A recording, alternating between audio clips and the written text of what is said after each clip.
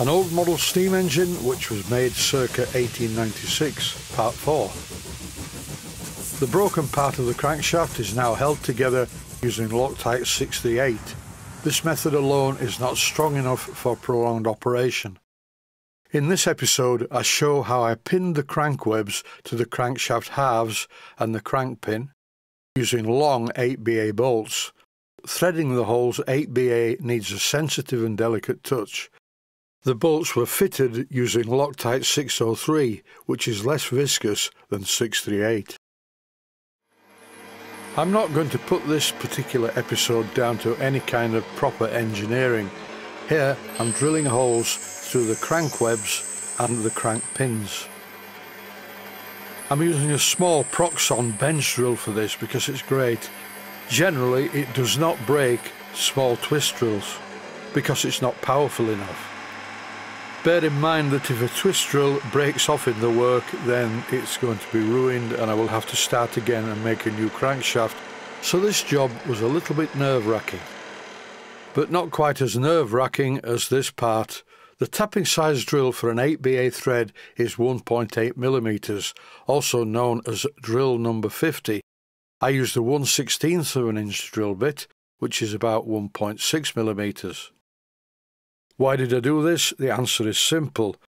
This part of the job took place one evening. It was dark outside and my metric drill set is in the large workshop at the top of the garden, and I really didn't fancy going up there in the rain. There are benefits, however. A 1/16 of an inch drill bit is ever so slightly small for an 8BA tap to go through. You need a touch like a midwife for this job. You've got to be very firm yet very gentle. It's one turn in and one turn out to clear all the chips. I frequently withdrew the tap and cleaned off the chips. Shortly I will show how I did it using a toothbrush.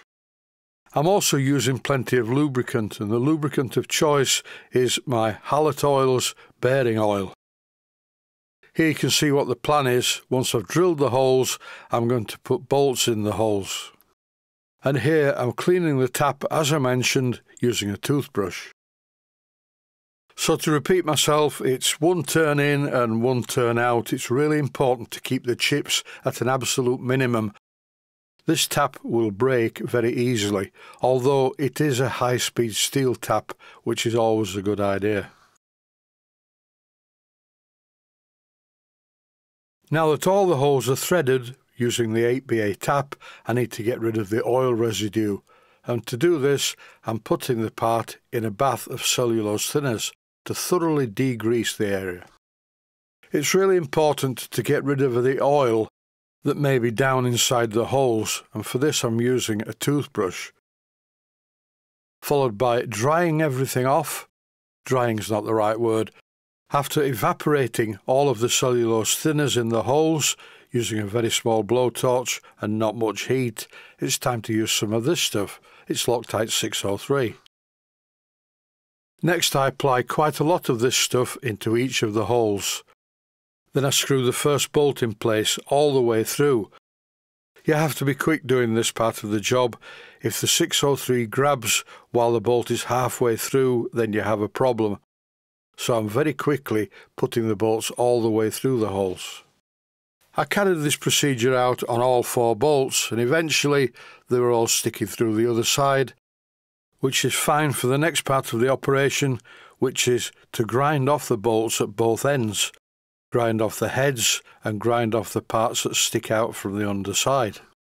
This was done using my 1-inch belt sander, which made a really neat job.